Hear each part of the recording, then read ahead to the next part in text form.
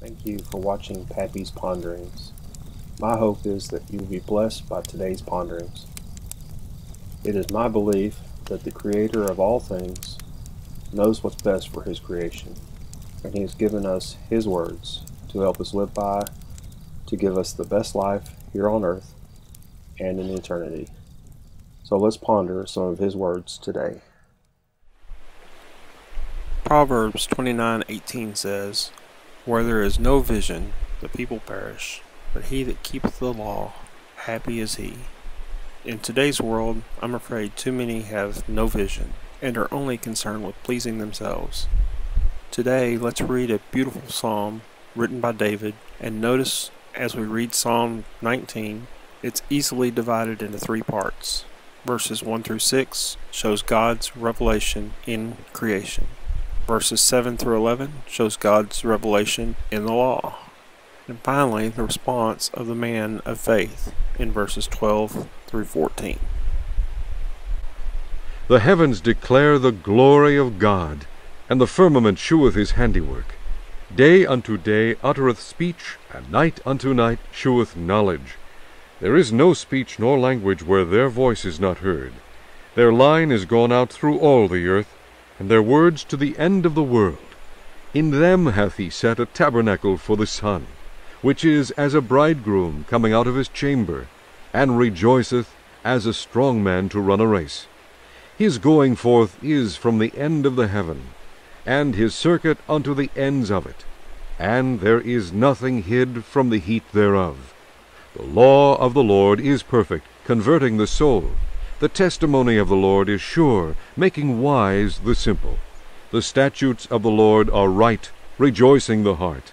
The commandment of the Lord is pure, enlightening the eyes. The fear of the Lord is clean, enduring forever. The judgments of the Lord are true and righteous altogether. More to be desired are they than gold, yea, than much fine gold, sweeter also than honey and the honeycomb. Moreover, by them is thy servant warned, and in keeping of them there is great reward. Who can understand his errors? Cleanse thou me from secret faults.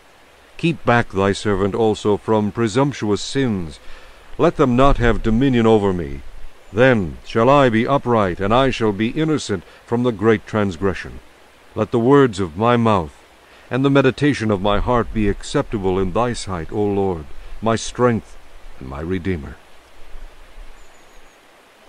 Just as in these first 6 verses, the testimony of the universe comes forth constantly and clearly, but sinful mankind persistently resist it. It doesn't matter the color of our skin or the language we speak. We can know there is a God when we look up into the skies or when we see any of the beauties of this earth. I love to hike into the mountains, sit on a log or a rock in the creek, panning for gold, watching and listening to the pure water flow from the tops of the mountain. Or maybe camp near a lake like this and relax, pondering the handiwork of our Creator. No one who can see or hear or feel has any excuse to believe there is no God. The very elements of nature preach of a loving and magnificent God. Our hearts are hardened if we choose not to believe. We will have no excuse throughout eternity if we ignore all the signs the Lord has given us.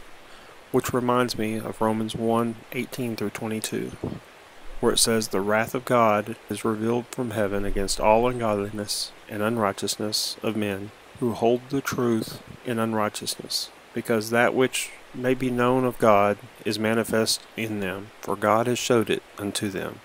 For the invisible things of him from the creation of the world are clearly seen, being understood by the things that are made, even his internal power and Godhead, so that they are without excuse, because that, when they knew God, they glorified him not as God, neither were thankful, but because vain in their imaginations, and their foolish hearts was darkened, professing them to be wise, they became fools."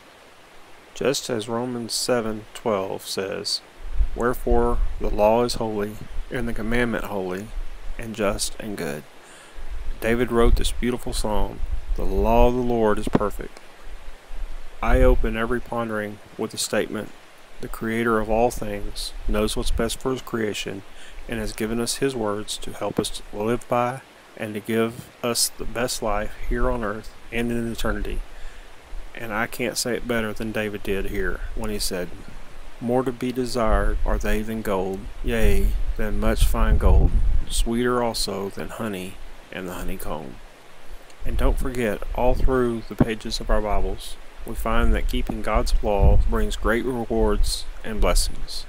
But notice, we are warned over and over that not keeping God's laws brings a curse from God or consequences. We discussed consequences on a previous Ponderings. And finally, verses 12 through 14, probably a few verses we should all memorize and pray and meditate daily on. Who can understand his errors? Cleanse thou me from secret faults. Keep back thy servant also from presumptuous sins. Let them not have dominion over me. Then shall I be upright, and I shall be innocent from the great transgression. Let the words of my mouth and the meditation of my heart be acceptable in thy sight, O Lord, my strength and my Redeemer. So today, let's ponder all the gifts and blessings the Lord has given us and make a resolve to daily live upright and acceptable to Him. If you're unsure about receiving these blessings or have any other questions on God's desires for your life, please don't hesitate to reach out to me or use the link I always close with to help get those biblical answers. As always, thank you for joining me in these biblical ponderings. If you like these ponderings, please like and subscribe to our YouTube channel and feel free to share them with others. Thanks again, and God bless. I love you, Lord, and I lift my voice to worship you. Oh, my soul, rejoice. Take joy, my King, in what you hear. Let it be a sweet, sweet sound in your ear. I love you, Lord, and I lift my voice to worship you. Oh, my soul, rejoice. Take joy, my King, in what you hear. Let it be a sweet